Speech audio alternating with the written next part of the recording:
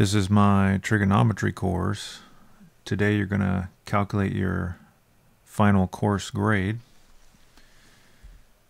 So you should be done with the final test. And the homework is going to be worth 400 points. We're going to scale your total homework score. And there's 4 tests, each worth 100 points, and the final, of course, is worth 200 points for a total of 1,000 points for the course. Now, calculating your total test scores is pretty easy, but the homework is going to be a little bit more involved. So what I want you to do is write all these yellow numbers here that represent your homework scores, if you haven't already done that. And the green here, those are numbers that are different because there weren't a lot of homework problems assigned. So in order to make the number more representative of the assignment, I gave more points than the actual number of problems, so just be aware of that. So go ahead and add up all your homework scores. Each practice test, as you can see, is worth 25 points. And the practice final test is also worth 25 points. And the total number of raw points is 519. Now that might change slightly if I add more problems or subtract problems in the future, but the number should be roughly 519. But your homework is only going to be worth 400 points, so this number here, that is.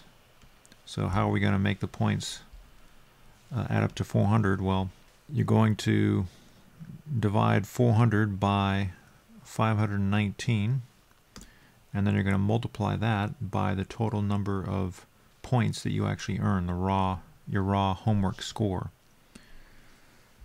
And here's an example. So let's say that you earned 460 points out of the total 519. You're going to do this calculation, and this is going to be your raw homework score. So it has to be between 0 and 400. So let's say that you earned 460 points. Your raw homework score will be 354. And here's an example. So let's say you had this homework score. This is your scaled homework score. And these are your scores in the tests and the final test. So you add those up, and we see that we're around in the 800 range. So that would be a B in the course. So this is just how you can determine your performance in the course.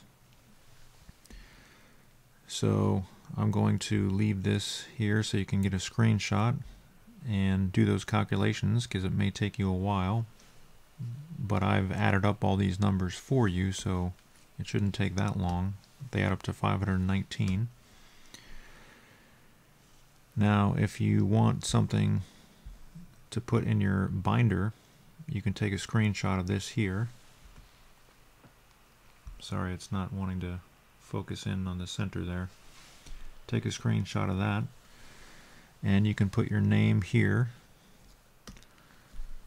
and write all your scores, including the test scores here, and add up all your final scores and give yourself a course grade. So again, if you scored somewhere in the 700s, that's a C, the 800s is a B, 900s is an A, and anything below that means that you probably just didn't do the homework or you didn't study for the tests.